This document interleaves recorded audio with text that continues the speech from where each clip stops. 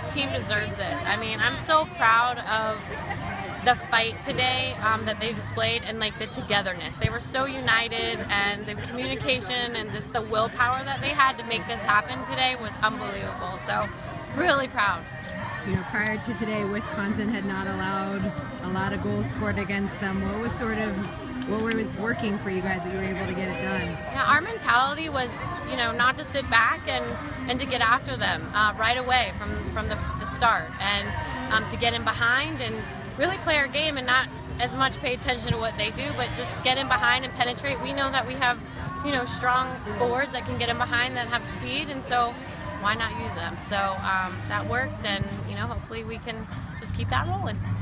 All right, Tati, senior year, how does it feel to go into Sweet 16? It's sweet. I mean, with this team, it just means everything to me. We've worked so hard. We've gone through so much adversity that I think we really deserve it.